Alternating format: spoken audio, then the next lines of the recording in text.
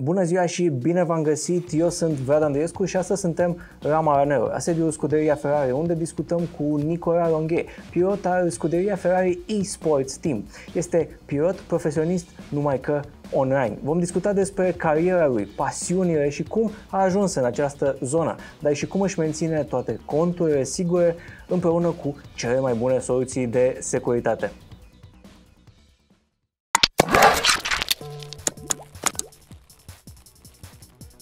Nicolas, you are the youngest driver to step on an official podium in an F1 eSports championship.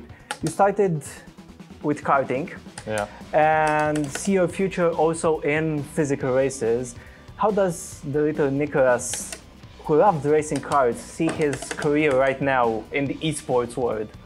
Well, he would be probably would be thinking that it was a dream, to be honest, because he's always loved motorsport and growing up watching it thanks to his dad, and it was always like our thing, you know, me and my dad watching Formula 1 in the weekend, and I always told him like, yeah, one day I want to drive one of those things. They seem very fun. And then one day we found out about F1 eSports, and that's when my mind was like, okay, well, I want to try this. So for Christmas he got me a wheel, and that's when I started driving the game and improving. What kind of training is specific to esports drivers in F1? Yeah, no, I think F1 esports is probably 90% a mental sport and 10% physical sport.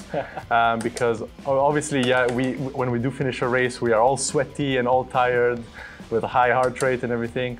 But at the end of the day, it's all in your head. Like when you're doing, especially in qualifying, it's probably the most focused and stressful period of your life, basically. You're just sitting there shaking all the time, and it's super important to be able to control this this pressure that you have.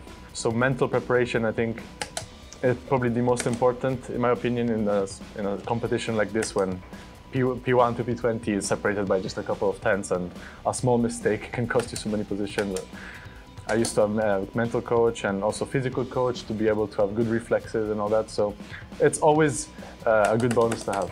How did the sport keep you safe as professional esports driver? In our case, it's much more digital when we're talking about security. So for example, I know last year for F1 eSports, they implemented some remote control type of a system where they could like always check that our PCs and all our accounts and everything was safe and everything was running smoothly without any interference from the outside world or anything.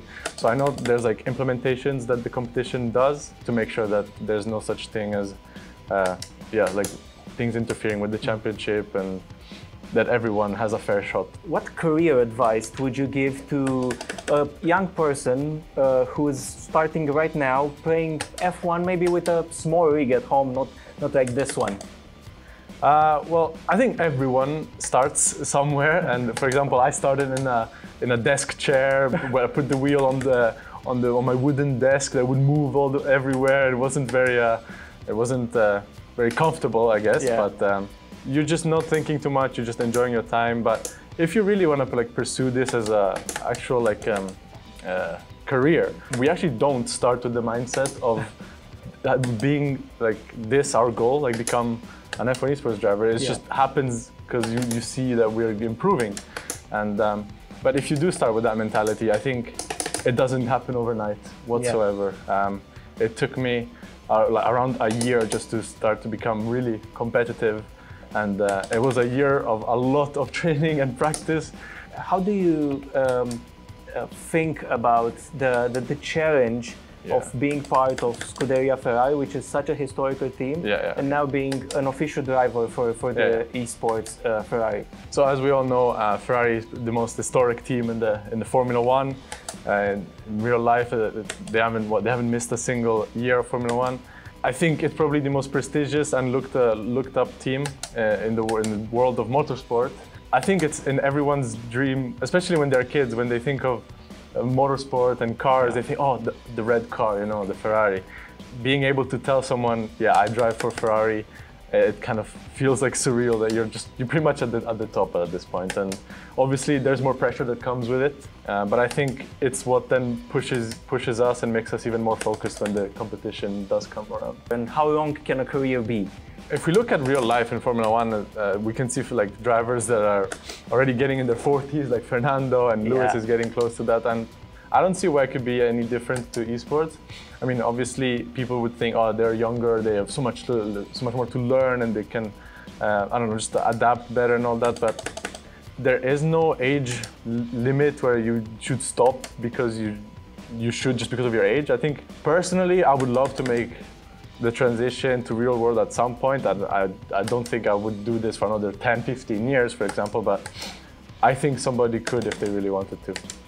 How did your family support your virtual endeavor in this path of becoming a driver? What would be your message to the parents around the world who see their kid passionate about F1, passionate about the game, on supporting them in this path? Maybe you don't think at first, I want to be a professional racing driver, but what should be their thinking?